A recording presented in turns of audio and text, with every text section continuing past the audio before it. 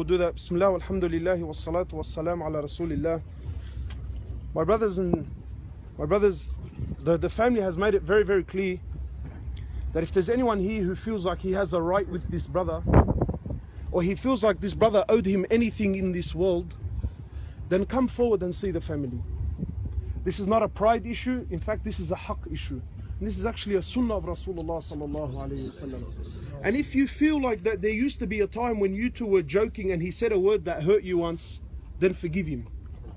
And if you feel like that there was something once in the days where something took place, whatever the case is, wallahi my brothers, this is the time and the moment that we forgive one another purely for the sake of Allah.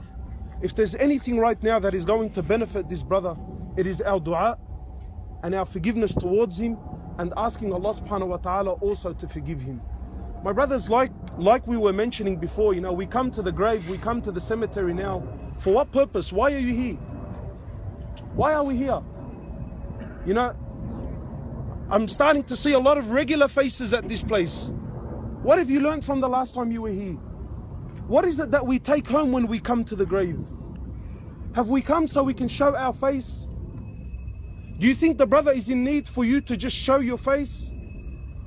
Brother, did you go? Yeah, well, alhamdulillah, I went, I showed my face and I called it a day.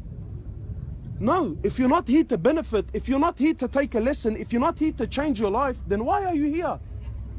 My brothers, many years ago, I was in Syria and I visited one of the graves there, one of the cemeteries. And on the door of the cemetery, they had a plaque, a very interesting plaque. And basically it said on the plaque, before you enter into the cemetery, it said, do not be surprised. It's speaking on behalf of the dead, yeah? It said, do not be surprised by us, for we were like you yesterday. But as for tomorrow, well, tomorrow you will be like us.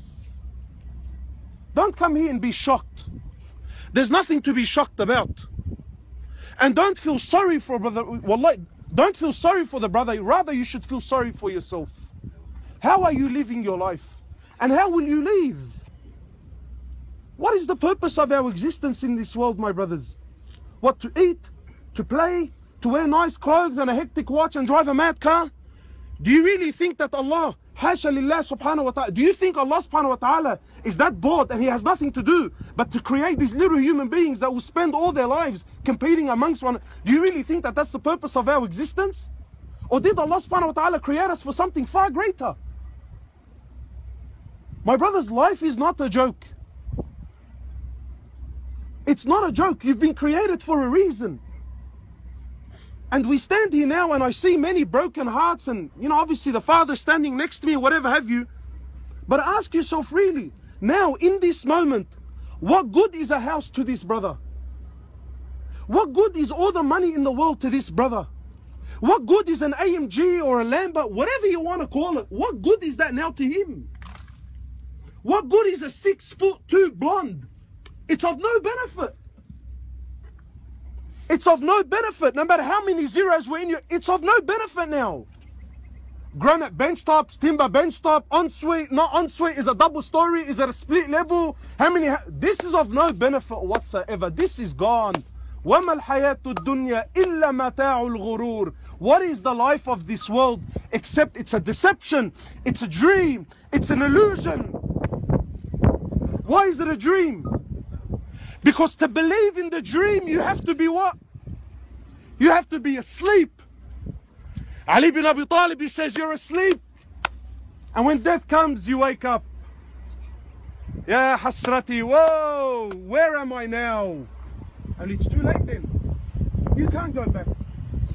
My brothers, I always think to myself, and really, let's pose the question. I challenge anyone that if you could bring out any person in this cemetery, any person, Muslim or non-Muslim alike, if we could, let's just imagine for a moment that we could bring this brother back up and make him stand and only have 1 minute in his life, how do you think he would spend it? What would he do with that minute? We sit here thinking, I feel sorry for the brother. Again, no, don't feel sorry for him. There are no accidents in Islam. Wallah, so young. No. His death was decided by Allah 50,000 years before the creation of the heavens and the earth. That bullet had his name on it, whether you like it or not. That time, that place, that location, this was all decreed by Allah subhanahu wa ta'ala. The question is how did you go? How did he go? What state was he in when he left this world?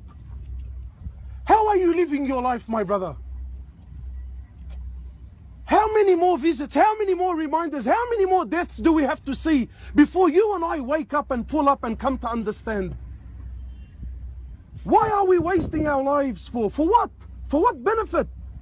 So I ask, if we could bring him up, brother, how would you spend your minute?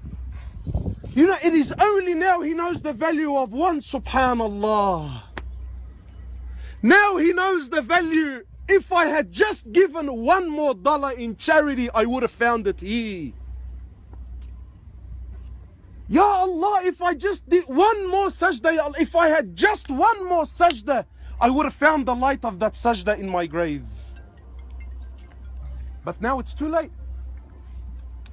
Now it's too late. Why are